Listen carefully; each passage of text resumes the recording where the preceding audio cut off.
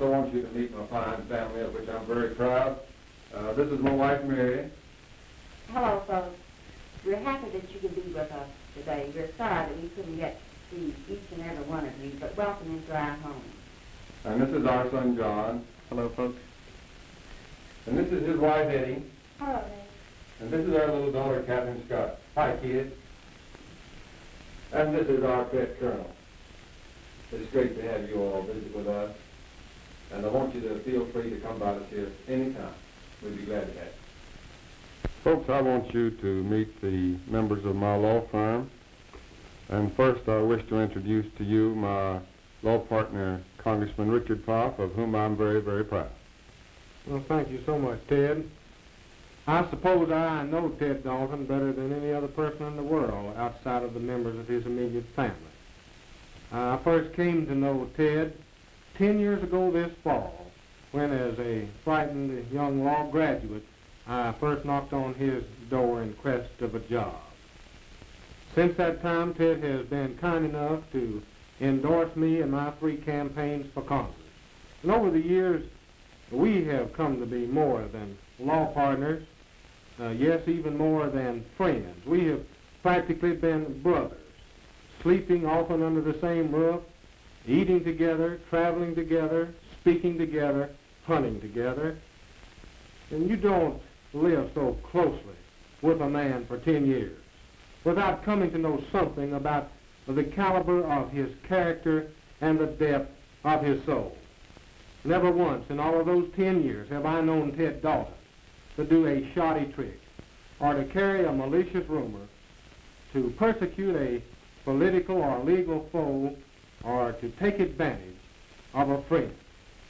Sensitive himself and easily wounded, Ted would never consciously do or say anything which would hurt another person's feelings. And by dint of hard work and honest conduct, Ted rose from a rather humble beginning to become a success as a lawyer, a farmer, a businessman, a civic leader, a prominent church layman, and a public servant. You know, too often, success goes to a person's head. Success sometimes breeds you. Not so with Ted Dalton. For if he has one quality which stands out above all the rest, it is his deep humility of spirit and his abiding love for people, all people. If every voter in the state of Virginia were as close to Ted and knew him as well as I do, there would be no question who the next governor of our Commonwealth would be. Richard, I appreciate your friendship. And you know, I was just thinking that when you left the office 6 years ago to go to Congress with your traveling bag in your hand, and as I told you goodbye, I said, Richard, work hard and never let the people down. And you've done that, and I want to commend you for it. And I want to also say to the people of Virginia that when I'm elected governor, I shall work hard and I will never let the people down. And I know you won't, Ted. Now, folks, I want you to meet the next member of our law firm, Jim Turk. He's been with us for 5 years, and he's been of great aid and help to Congressman Pfaff and our firm over the years, and we're happy to have him here for you to see. Thank you, Ted. It's really been an inspiration for me to work with you and Richard over the past 5 years. I can truthfully say that I know the people of Virginia have no better friend than Ted Dalton, and I'm going to do everything that I possibly can between now and November the 5th to see that you are elected governor of Virginia. Thank you, Jim. And now, folks, I want to introduce the latest addition to our firm who just graduated from college, my son, John Dalton. And John, it's great to have you in here with us. Well, thank you. I certainly have enjoyed my short 4 or 5 months that I have been here. Friends, I just finished law school in June, and as my part of the campaign, I have tried to visit the colleges and the universities throughout Virginia. And everywhere I go, speaking with the young people in the colleges, I find that they're particularly interested in keeping our public schools open. That's the main thing that they're thinking about these days. Well, John, we're going to fight to keep them open, aren't we, boys? Folks, I want you to meet Mrs. Ruth Cord, a Virginia school teacher. Ruth, it's nice to have you to come over. Well, See it's us. nice to be here. Thank you. I want to thank you, Ted, for advocating a $300 raise in teacher salaries next year. Also, $300 next year. We feel that you have always been a friend of the teacher, and the way that in the past 14 years since you've been in the Senate, you have consistently supported legislation that would benefit the teacher and education in general. Well, I was happy to do that. We feel all over the state of Virginia that you have been a real friend to education and to the teacher. Well, thank you, and I'm going to keep it up. Good. So long. Friends, now I want you to meet one of my neighboring farmers, Mr. Root from over in Pulaski County. Well, Senator Dalton, you are a farmer of our county, and you know the farm problems, and I know how you treat your men on your farms. It would be swell if you elected our governor. Well, thank you, Mr. Root. Now I want you to meet one of the best neighbors in the world, Charlotte Geeson. Thank you, Ted. This is rather unusual for us to be sitting here like this. Most of our conversations prior to now have been of the, well, so-called across-the-back fence variety. Because, friends, we actually are across-the-back fence neighbors. For some 20-odd years, it has been just a step across the alley from Ted's house to ours. Our two sons are about the same age, and during their young school life, they felt that each other's house was about the same as their own. So I know Ted as a good neighbor. I also know that he is a lover of dogs and children, a considerate employer, and a loyal and generous churchman. But I also know that he is a statesman of the first order, an alert, aggressive leader. And I know that for many years he has campaigned and fought for those things which would be for the good of all the people of Virginia. He has been a leader in reform, in education, health, and the general welfare of the people. And when he is elected governor, we feel that he will bring women into a more prominent place in the government of Virginia. And of course, we women feel that that will be for the good of the state. We believe that the time has come for a change in the political picture in Virginia. We believe that the year is now when we need new, refreshing leadership, when more attention will be paid to the needs and desires of all the people, rather than whose time it is to sit in the governor's mansion. And certainly it would be no calamity in Virginia to have a Republican as governor if that man is of the caliber of Ted Dalton.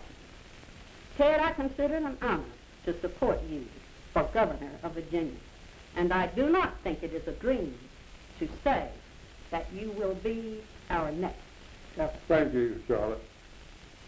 Friends, I want you to meet Mr. Doherty, a businessman of Montgomery County. And Frank, it's good of you to come over today. Well, it's good to be here, Ted. You know that the businessmen in Virginia also think that it's time for a change. We feel that Virginia needs more industry and more jobs. Your program of a well-organized statewide effort to attract new industry certainly sounds good to me. Well, how do you feel about my school program as it affects new industries coming to Virginia? Well, I feel that the threat of closing the schools is probably the greatest danger that exists in Virginia today. The new industry would certainly be attracted to the state if they feel that there is no fear of strife or turmoil. And your school program, I think, is the only way that we can avoid such strife. Well, thank you, Frank. Friends, although I'm a Baptist, yet my nearest neighbor, minister friend, is Wilfred Roach, rector of Grace Episcopal Church of Radford, and I'm delighted to have him to come by to see us today. Ted, thank you for asking me to come by. and I want to congratulate you and thank you in your efforts to give our state a two-party system, and particularly in this time when we are facing great disagreements among people about how to handle a problem. For a person who is trying to think clearly and keep a situation relaxed and calm.